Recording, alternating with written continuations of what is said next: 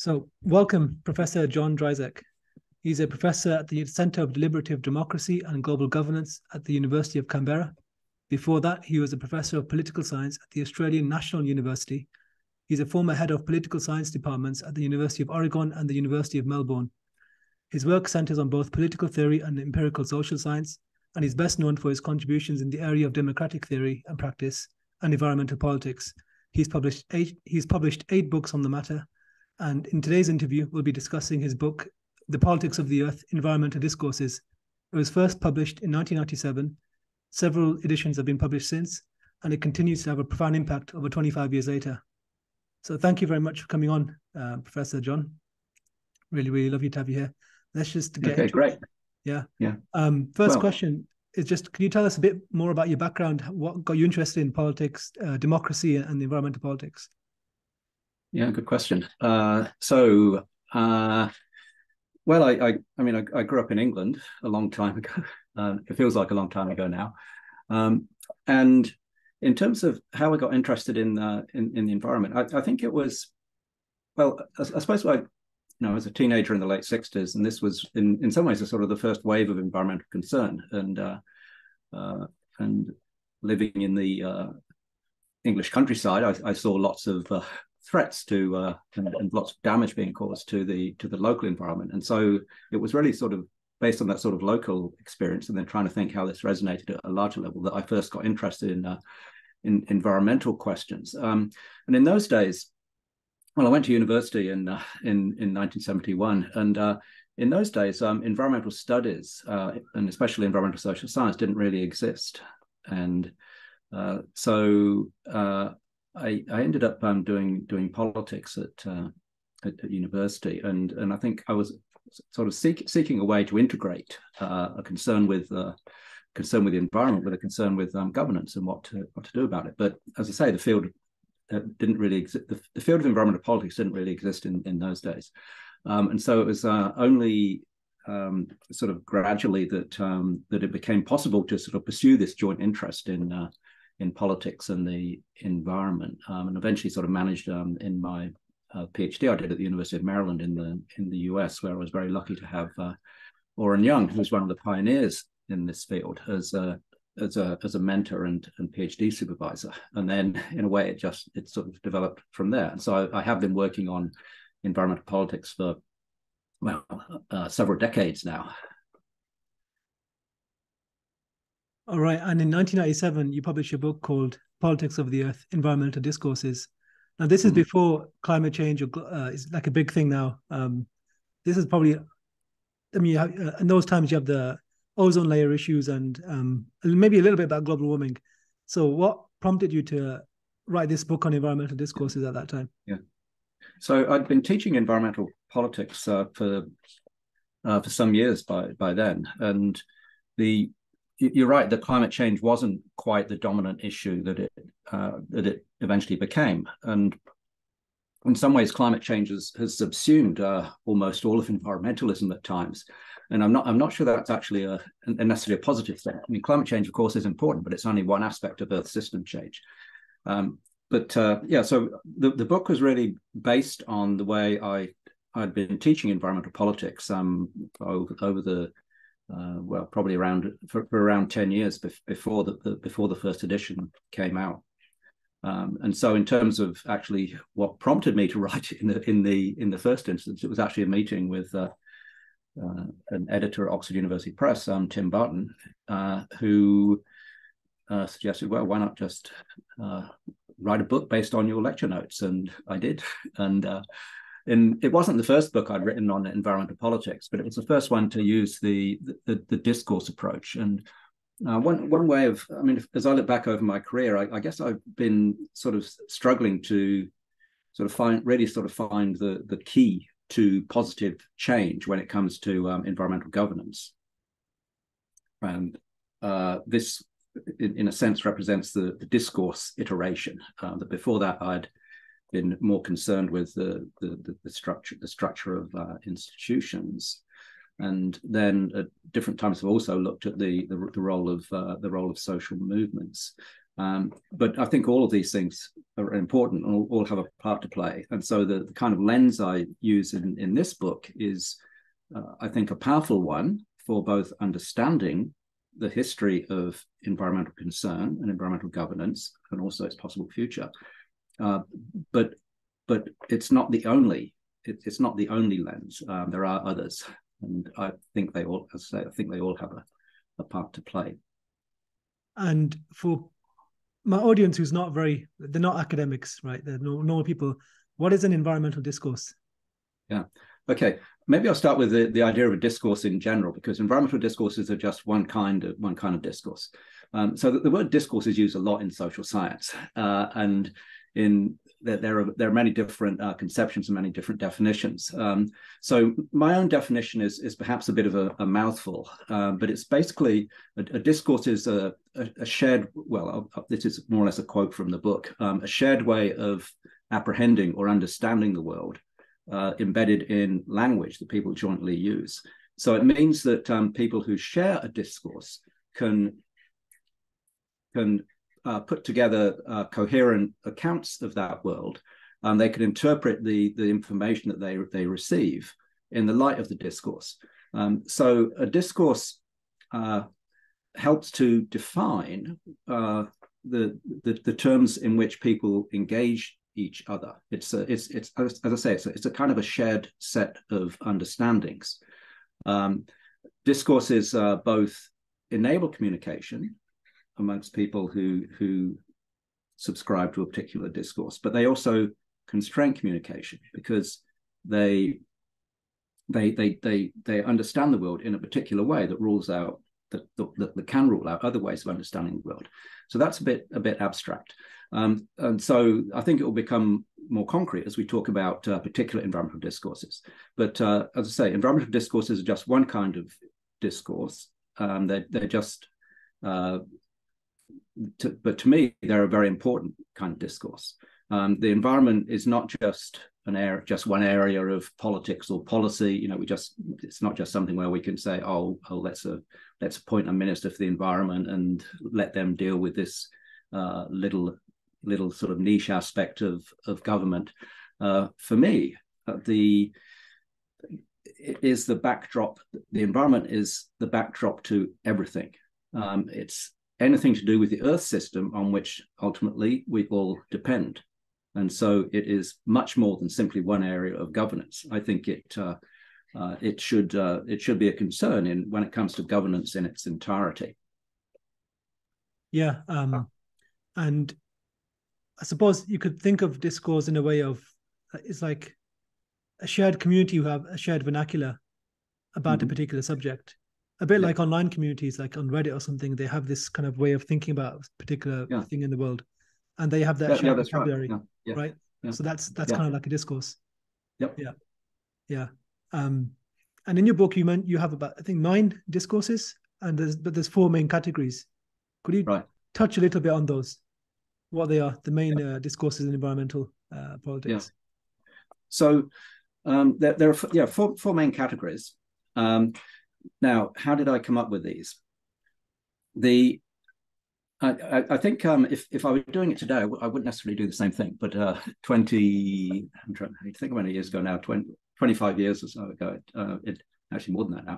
It made sense. And what I tried to do is in the beginning of the book is try and develop a sort of in some ways a deductive category of discourses. And it's based on it's really based on it's deductive, but it's also historically grounded. And the history goes something like this: prior to the late 60s, people didn't use the term environment or environmentalism. Now, things that we can recognize now as being part of the environment were really important. So things like pollution, for example, was recognized. But the encompassing term environment really wasn't. And I think what we had instead was a taken for granted discourse of what my colleague Douglas Torgerson referred to as industrialism, which really sort of took for granted the benefits of economic growth. And ideologies as disparate as conservatism and Marxism would really take the desirability of technological progress, economic growth for granted, and saw the growth and development of the industrial system as central to that. And so that is in some ways an overarching discourse that was pretty much taken for granted. There was no need even to name it because everyone subscribed to it. And that, oh, by the way, that's a difference between a discourse and an ideology. A discourse can be taken for granted. An ideology, I think, has to be consciously adopted.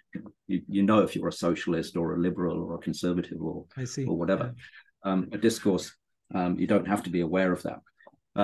So environmentalism arises in opposition to industrialism, and it arrives with a social movement, really, in the 1960s. And there's, of course, been many developments since. And so I tried to categorize discourses in terms of how they departed from the previously dominant discourse of industrialism. And so I categorized them I have this sort of 2x2 table, and to try and categorize the main discourses. And so on one axis, it's reformist versus radical. Reformist things, we can just change things. We just need to change things gradually, incrementally within the confines of the existing political economic systems. Radical thinks that more drastic change is necessary. And then, so that's perhaps not very controversial. The other axis sometimes causes people a bit of trouble because the two categories on the other axis are what I call prosaic and imaginative. Prosaic means essentially sort of taking the way the chessboard is set by existing institutions and practices for granted.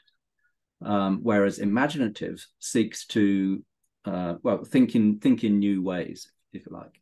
It's not the same as radical, because imaginative can also involve imaginative thinking about reformist ways of doing things. And so I've got this 2x2 classification, and then that means there's four overall categories. When it comes to the two kinds of reformist discourses, the prosaic reformist, essentially taking the chessboard as given, if you like. There are three kinds there. There are three kinds there, emphasizing respectively administration, the administrative state, as being the appropriate response to environmental concern, and I call that administrative rationalism. If we want to see administrative rationalism in practice today, we should look to China, where you have a strong centralized state and organizing, amongst other things, environmental policies, so regulation, for example. The second kind of problem-solving discourse is economic rationalism, and this is where the economists come in and say, oh, we just need to put a price on environmental goods. We need to set up markets. Market environmentalism. Markets in environmental goods. So markets in the right to pollute, for example. Markets in offsets for if you're polluting with greenhouse gases, you can buy offsets to plant forests to make up for that. These are all kind of market exchange solutions.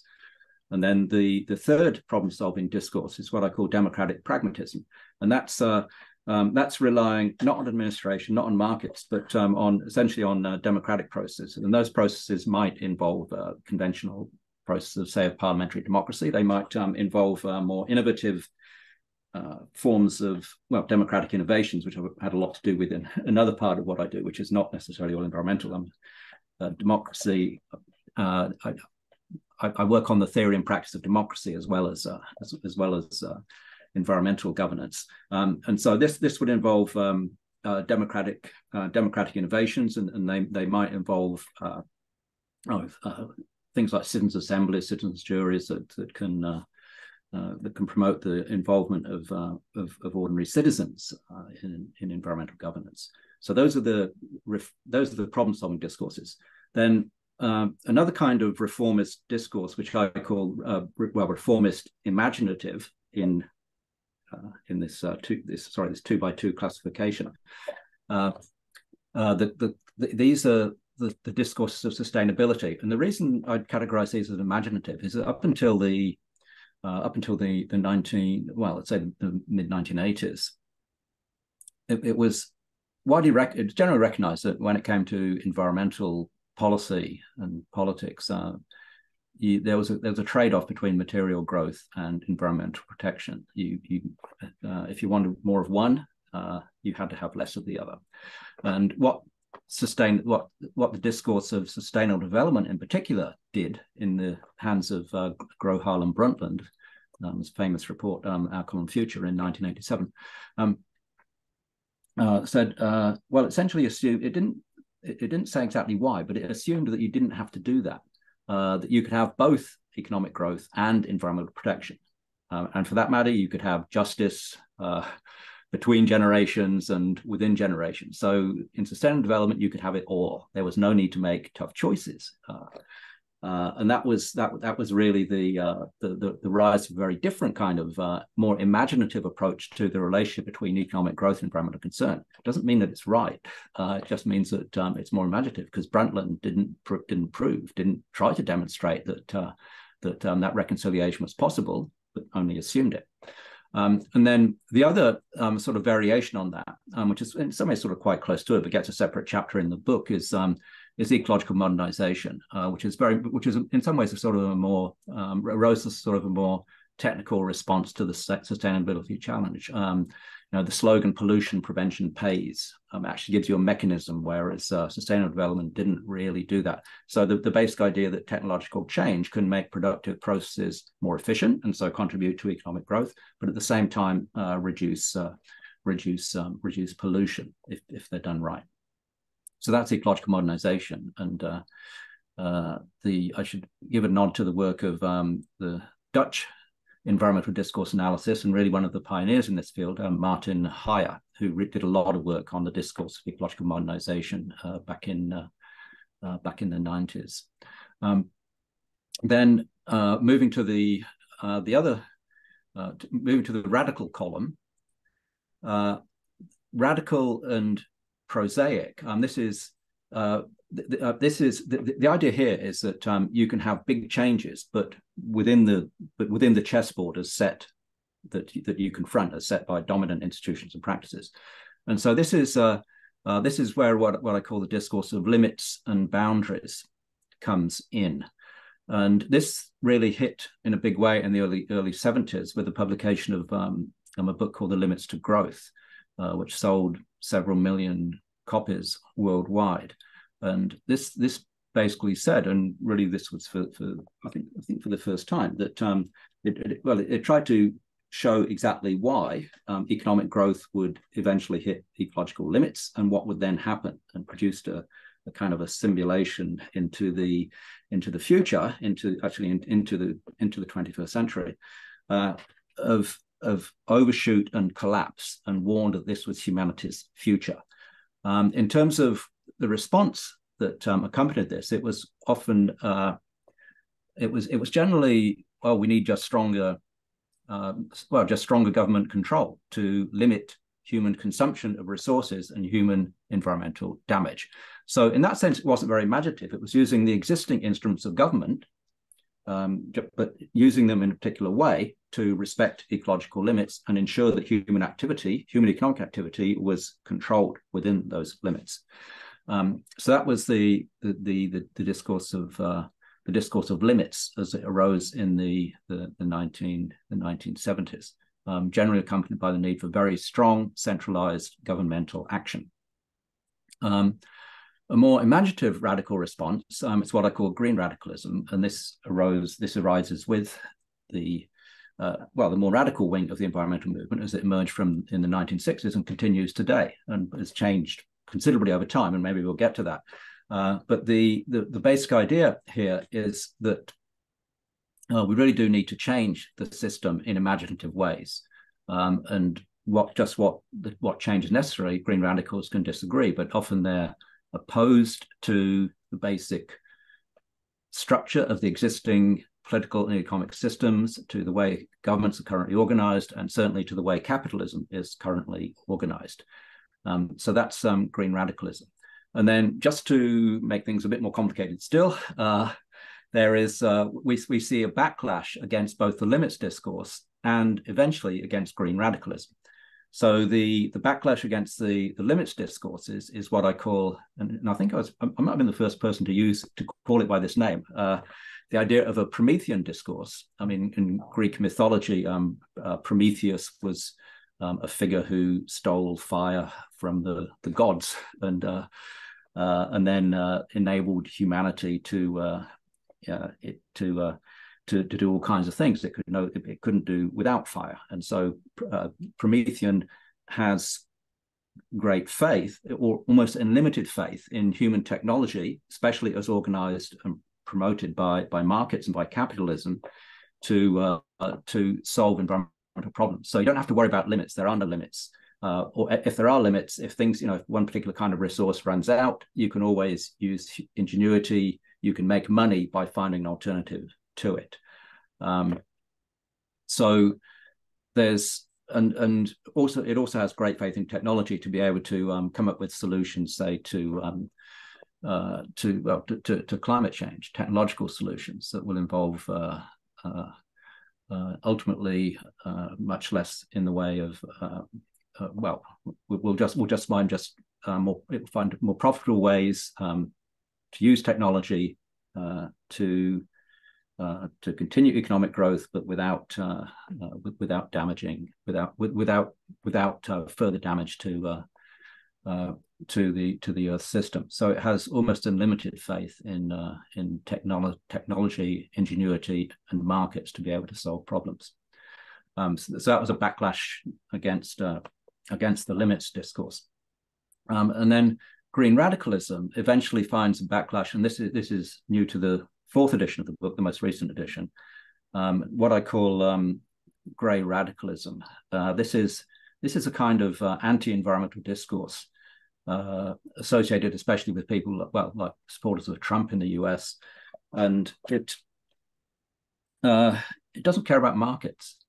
It just sees hostility to environmentalism and environmentalists as a part of as a core part of the political identity of people who subscribe to it. And so in the US and in my own Australia, where I live now, this is reflected, for example, in enormous support for the coal industry, even as coal is becoming uneconomic as a source of power and requires government subsidy to keep it going. It will still get support from the people from what I call grey radicalism. Grey being understood as a washing out of any shade of green. It's just a matter of the core identity commitment of people who subscribe to that discourse, and it's very powerful in Australia. And it's people who adhere to it have called for. They have no faith in the market. The market has decided in favor of renewable energy, but they want government to come in and keep the coal industry going, just subsidize new coal mines and build new coal-fired power stations because the market won't. So it's very different from the Promethean discourse in that sense. So sorry, that was a bit of a mouthful, but there are. That's how I see the landscape, and it's become increasingly, as time goes on, it becomes increasingly sort of variegated. No, that was a very, very interesting, because obviously you wrote this book in 25 years ago. I've kind of lived through all this now as well, and I've just seen how things have played out. Like in the workplace, I think back in maybe the early 2010s and late 2000s, it was very much more on the prosaic side and market environmentalism, where it was like CSR, you help out your local immigrant family or something like that, something very, very small and not very impactful. And now, especially in commerce, where I work in finance, there's a lot more of a shift towards the sustainability area, sustainable development and ESG. Whether that remains to is actually going to be impactful. I personally think most of it's greenwashing. It just sounds nice. But Yep. it's just interesting to see how the discourse overall, as the dominant discourse, has changed over time, and environment's Yep. taken a much more of a central role in people's concerns, Right. and also the politicization as well, as you mentioned about the grey environmentalism, or Oh, great, like as great a case, radicals. grey Yeah. radicalism, yeah, in Australia, because Yeah. the identity politics has really taken with social media, has just exploded. Yeah. The silos and people not communicating, and also people finding in the way people identify, like it's it's interesting because I found it in religion and faith as well, where typically, like, the way I see religion, or I was typically meant to be, it's like it's a verb, it's something you do, it's not a social identity. So I can say I'm a Muslim, which literally means I submit to God, but people use it as a social identity, not as a verb, and Right. which is I find a very interesting phenomena happening Yeah. more and more. Um, Yeah. and it's the same thing with this identity politics and the environmental discourse as well. Many people, they're not so concerned with the environment, or not. Maybe they are concerned, but because of how they identify, they're locking themselves into silos and not Yeah. acting right in many ways. Like, for instance, when I talk to people who are on the right about the environment, who are not very disposed to the environment, I make the case that, look, forget the identity politics to one side. Think about it this way. I say, um, we get our wealth from the earth, right? Like, this is how we create value, we trade and so on. This is how wealth is generated. If we destroy the environment, we destroy our ability to generate wealth. So it's actually anti-capitalist to be against the environment, or to not want to take care of the environment, because you're just limiting your ability to generate wealth in the future anyway, by destroying the very resources at your disposal. Yeah. But so I've just found it very interesting how the categories you mentioned, like how they exist and how they've just how the dominant discourses have changed over time. And I want Yeah. to ask, how have you perceived things change? Yes. Yeah. Well, of course, there have been enormous changes, but before I get to that, I'll just get to the question. The question you raised about identity is interesting, because I mean, the identity question I stressed was the one associated with grey radicalism, where especially in the US and Australia, and maybe Canada too, to a certain extent, it seems that that anti-environmentalism has been assimilated to a right wing, a sort of a hard right wing conservative position.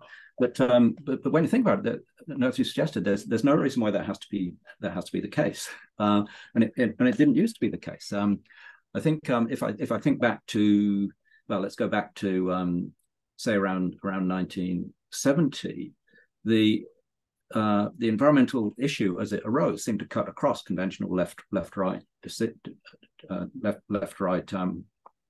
divisions, and so in the US, the president, and it remains true to this day, the president with the best record on the environment is Richard Nixon, who's a conservative Republican, and there was more done under his administration for the environment than anyone than any presidential administration since. So it's a bit strange, and in a way, it's a bit unfortunate that increasingly in the US, in Australia and Canada, but also I think, as you're suggesting, in other countries like the UK too, that it does now seem to increasingly sort of map onto left right divisions, that that a right wing position is likely to downplay or perhaps even be hostile to environmental concern, whereas a left-wing position is more likely to be pro-environmental. But it seems to me, as well as you've just suggested, that logically that doesn't have to be the case, and that really, if you're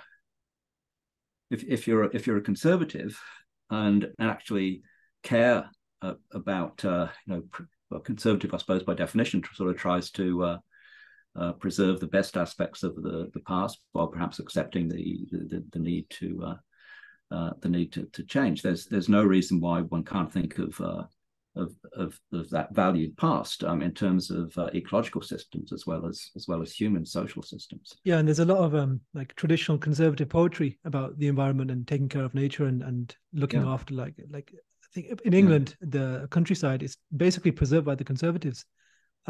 Yeah. In essence, like if you look at the rural towns and all the committees and whatnot, people, the Ramblers Association, all these heritage foundations, they're all conservatives. Right. So it's interesting how online, at least, it looks like the bipartisanship as having a big impact on how people view these issues. Yeah. Okay, that's interesting. Yeah. But you also asked me just how things have changed since first edition of the book, and they've really changed a lot, as well as one would expect, and I'm sure they will continue to change. But so in terms of some specific changes, I mentioned the discourse of limits as it arose in the 1970s, and in a way that had a peak in the 70s, but then kind of fell into its fortunes declined in relation to sustainable development, which accepted the possibility of reconciling growth and environmental concern. But then the successor to limits was the idea of planetary boundaries, which arose in the work of a number of scientists, and the idea of this is the Stockholm Center of Resilience. This is so a number of scientists, including my late Australian colleague Will Stephan, and then Johan Rockström in Europe, and just a lot of colleagues, and they present this idea of planetary boundaries, and so the basic idea of planetary boundaries, it's to identify what the scientists call a safe operating space for humanity.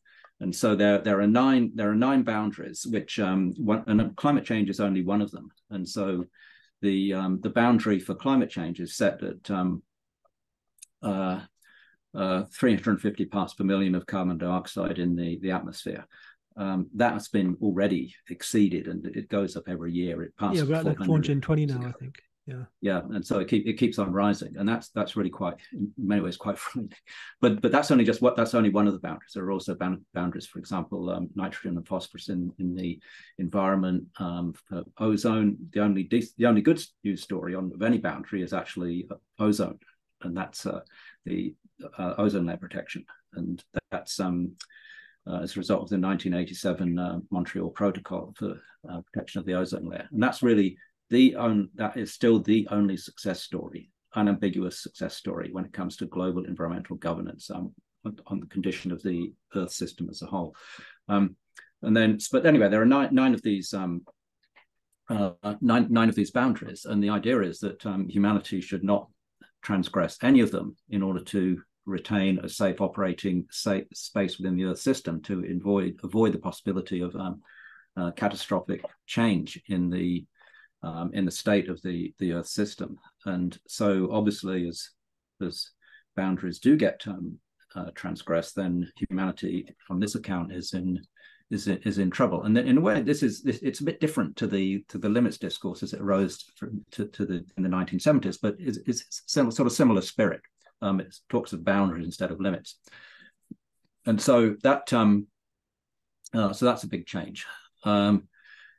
And then when it comes to the Promethean discourse, which arose as a market-oriented backlash against limits in the 1970s, one interesting iteration of that is what I call Promethean environmentalism, and this is associated with particularly with something called the Breakthrough Institute in the US. And this is people who actually care about environmental problems, but think that there are high-tech solutions. So when it comes to climate change, people associated with Promethean environmentalism will say, yes, climate change is a big problem. We can't just deny it. We can't necessarily just let the market solve it. Instead, we have to do things like geoengineering. This may involve massive government intervention. So solar radiation management through, for example, injecting sulfate aerosols into the atmosphere on a massive scale in order to block solar radiation and cool the Earth down. These are very high-tech solutions. They're not market solutions, because you will need a massive government structure to implement anything like that. So that's a relatively new, maybe past 10 or 15 years development. So that's changed. Sustainable development has changed over time. I think it's become progressively de-radicalized and I think a lot of a lot of big corporations have got on board the sustainable development bandwagon, and often it is greenwashing, and and increasingly emphasizes the economic growth part rather than somehow, you know, the environmental protection part and the social justice parts are increasingly, you know, they're paid lip service, but somehow they don't. It doesn't seem to be taken seriously, and so we can see that change over time. But sustainable development is also in some ways sort of contested terrain. So sustainable development made a big splash in 2015 with the adoption of the Sustainable Development Goals by the by the UN, and then subsequently adopted by almost every country in the world. And those are, of course, just very wide-ranging, and they do in some ways. They also, the Sustainable Development Goals also take a kind of neoliberal commitment to economic growth for granted. There's no challenge to economic growth. There's no mention in the Sustainable Development Goals of anything like limits or planetary boundaries. And so, in a sense, you know, they of course they've got all kinds of things in there about poverty reduction, and so forth, all kinds of social goals. But they also embody this very sort of de-radicalized view of sustainability. So that's been again, looking at the evolution of sustainable development, it has sort of changed over the years. When it comes to green radicalism, I think one thing we see over the last quarter century or so is an increasing explicit focus on environmental justice. And what does environmental justice mean? Well, of course, it means really a very strong concern with ensuring that the poor and marginalized don't continue to suffer environmental damage more than anyone else. And it's true, as we know, that the victims of pollution are much more likely to be poor and marginalized than they are to be, you know, the wealthy can find ways of avoid environmental damage. So it's that kind of concern, but it's also a concern. It's also a concern with just with the standing of marginalized groups. So my Australian, well, he's now Australian, originally American colleague, David Schlossberg, has written a lot about environmental justice as a movement, and the increasing scope of its concern, not just with justice within human communities, and not just locally, but also nationally and globally, but also in relation to other species. So the idea of multi-species justice is now talked about in terms of how humans live with other creatures in just relationships in the Earth system. So that's again that's been a change. And then I've talked about grey radicalism. Grey radicalism didn't exist when I wrote the first edition of the book, and it's a relatively recent development, and I think it's really only, say, the past 10, at most 15 years that it's arisen. And again, it's not arisen anywhere. It's only in a few countries. And then the other one thing I haven't mentioned so far is, and I deal with this in the very last chapter of the latest edition of the book, is the rise of discourse surrounding the concept of the Anthropocene, which is again, it's a concept that's developed by scientists. The idea that the condition of the Earth system is changing dramatically, and that this is formally the terrain in which this is argued is actually the discipline of geology. And geology, of course, talks in terms of eras, epochs, and so forth. in looking at the history of the Earth. And the basic idea of the Anthropocene is that it represents an emerging new epoch in the Earth system. So what geologists call the Holocene is the last 12,000 years or so. And this is an epoch of highly unusual stability in the Earth system. If we think of what happened before the Holocene, we see enormous variations in average temperature in the Earth system. We see sea levels much higher, or also potentially much lower than they are now. So the Holocene is unusual, an epoch of unusual stability. The Anthropocene is what's now emerging as a result of human activity. So it's an epoch of human-induced instability in the Earth system. And so that is it's actually not easily mapped into the existing categorization of discourses that I developed. Certainly, some of the people who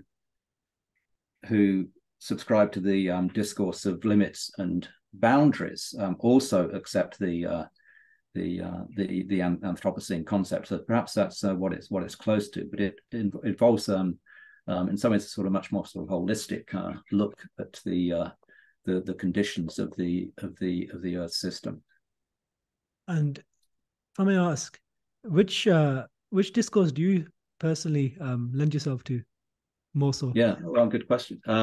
Yeah, well, I suppose in the book I sort of try to be as detached as possible in presenting the different discourses.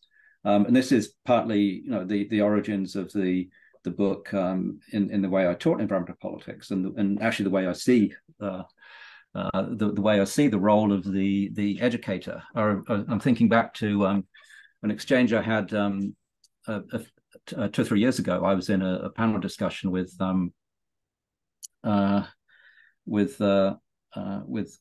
one of the other panelists was somebody from Extinction Rebellion. And they asked me, so why don't you lead your students in protests and encourage them to engage in activism? And so I said, well, that's not my role. The role of the educator is to try and open people's eyes. It's not to lead students in any particular direction. That's simply not the role. Let's say not the role of the educator. And so that's why I've tried to present things in this book. Now, in terms of my other writings, I think it's much clearer where I stand. And in terms of how I would situate myself, I've never been a very good activist, but if I were, I would probably be a green radical activist. And also I mentioned the Anthropocene, the rise of the Anthropocene as a concept and a discourse, and I've actually played a bit of a part in this myself. I mean, I'm not a scientist, so I have no say in that part of it. But I did write a book that was published 4 years ago with Jonathan Pickering, and it's called The Politics of the Anthropocene. And so it's trying to figure out, okay, let's take this idea seriously, that there is the potential for that there is this new epoch in the Earth system emerging. And it's an epoch of instability in the Earth system, and it's an epoch in which there is the possibility of catastrophic state shifts in the condition of that Earth system. Say an extremely rapid, say, melting of the polar ice caps, and a very rapid rise in average global temperatures and all the catastrophic consequences that will accompany that. So let's take that seriously. And what does that mean for government? And I think it means that the kind of governments that we have now and their core commitments, and the kinds of state, the governments of all kinds of states in the world, and also the kind of market system we have,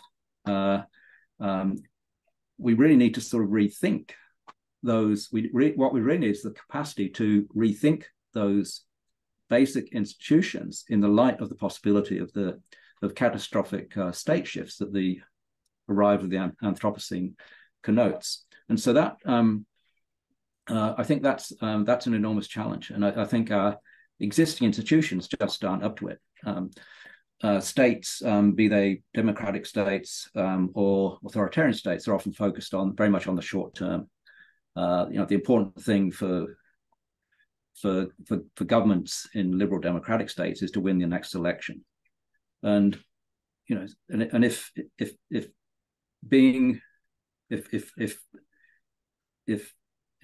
good environment policies are part of that, then yes, then do it. But if they're not, then don't do it. And often, and what I see is even environmentally progressive governments, sometimes if they think they might lose the next election, they think, oh, let's forget about this environmental stuff. Let's focus on things like the cost of living in the here and now. That's what will get us votes to get us over the line in the next election. And so you often see that. I mean, just saw it in a neighbouring country in this part of the world, New Zealand, where we had quite a progressive Labour government on environmental issues, and then before there was an election there earlier this year, and the new leader of the party said, "Oh, let's dump all that stuff. We're going to focus on the core stuff that really matters to people," and that was things like inflation, cost of living, and it was just really depressing to see the focus on the immediate short term. I mean, it didn't do any good; they still lost the election. But the idea was that environmental concern was seen as a luxury, but it's not. It involves looking ahead. More than just a few years or few months, which is unfortunately the incentive in existing states. So we really do need to think. I think really rethink. Well, what are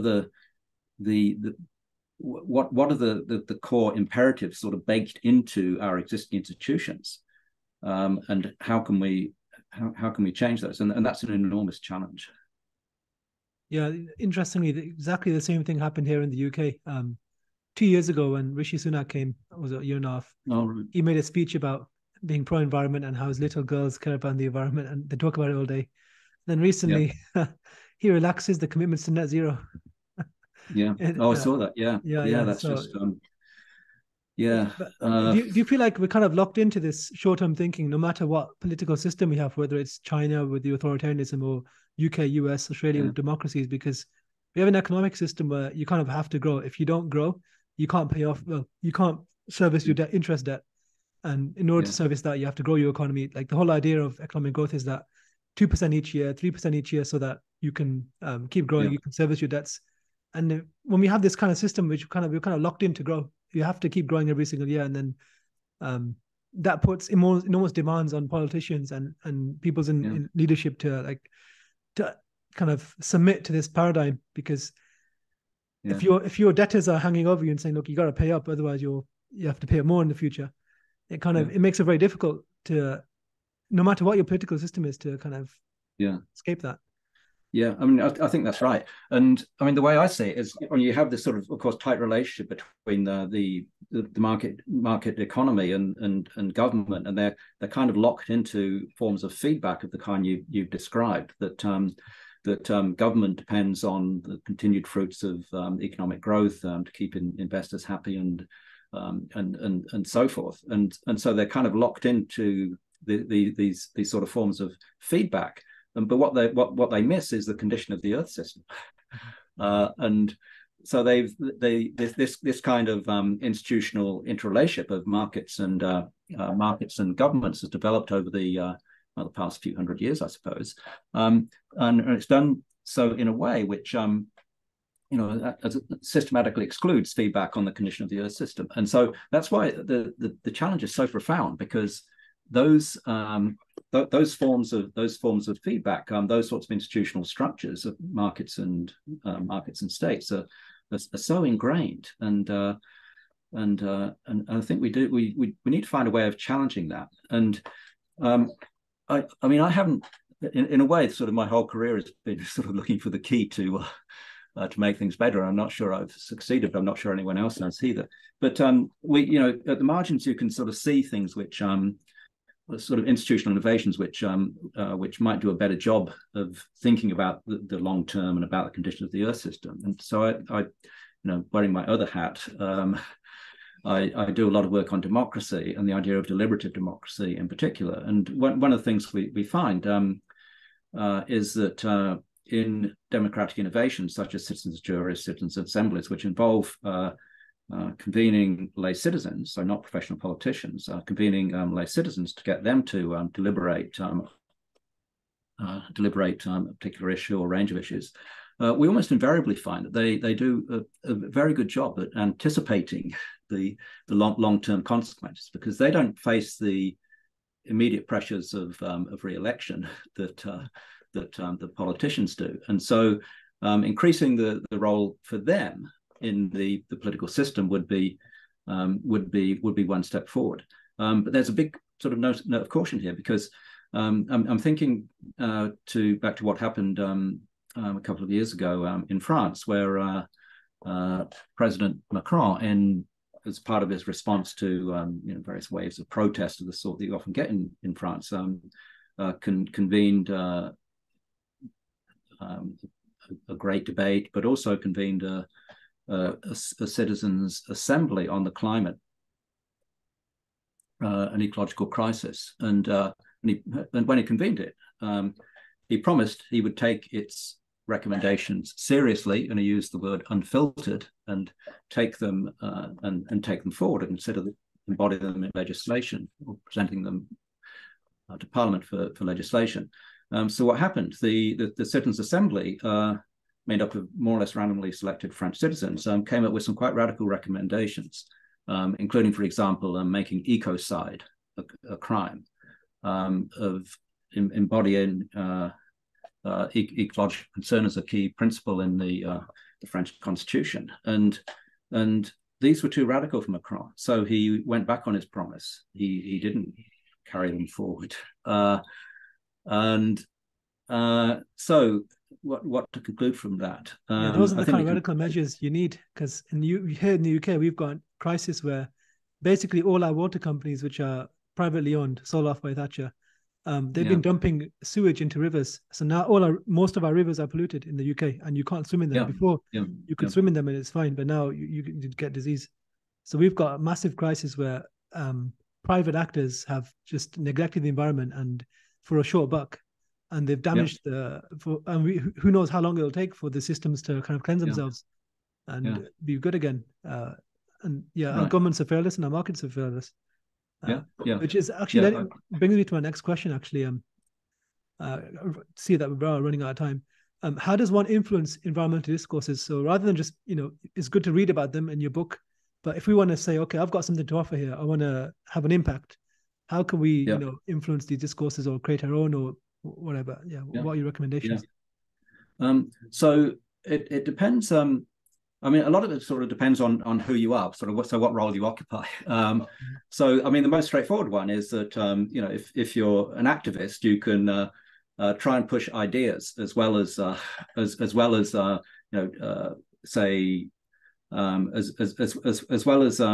just engaging in an action sort of targeted at protecting a particular piece of land or whatever, or trying to get the water companies to change their ways. It's possible to sort of push ideas as well as alongside the practical action in opposing or promoting a particular kind of development.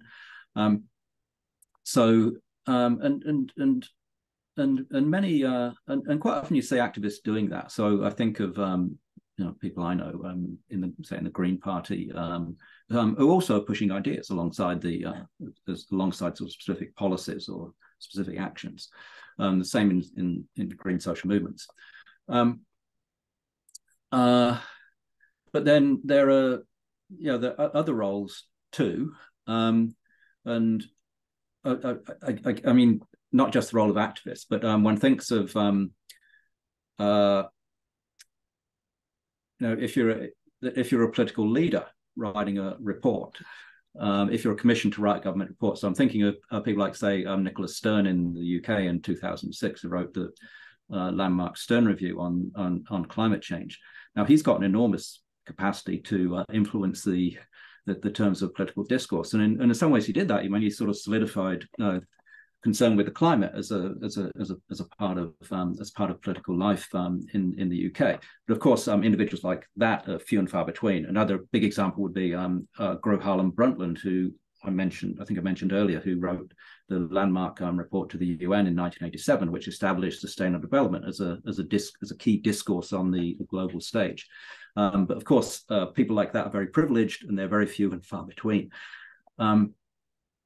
It's possible for people with money to establish institutes. Of course, part of the problem there is that people with the most money are often thinking like people like the Koch brothers in the US, who have devoted enormous amounts of money to funding climate change denial, for example. Is this like think tanks? But it's possible. Sorry, is this think tanks you're referring to? Institutes? Yeah, I think tanks or institutes, or research institutes, or whatever you want to call them. But it's possible to establish things on the other side, but they tend to be much less well funded. But there are things like actually thinking back to the 1970s, the Club of Rome, which I think is still with us, was established as a kind of it's interesting, established by a group of very wealthy people, but it also, this was what financed the original Limits to Growth report, and so it helped establish the limits discourse on the global stage. If you're an academic like me, it's possible to sort of try and crystallize ideas. And some discourses actually have academic origins, so for better or for worse. So economic rationalism as an environmental discourse really has its origins in academic economics. The boundaries, the planetary boundaries variant of the limits discourse, which I mentioned earlier, has its origins in the activities of a group of scientists. And so there are things that academics can do to try and to crystallize discourses. There are things that journalists can do, can choose how to describe developments, and perhaps rather than simply take a discourse of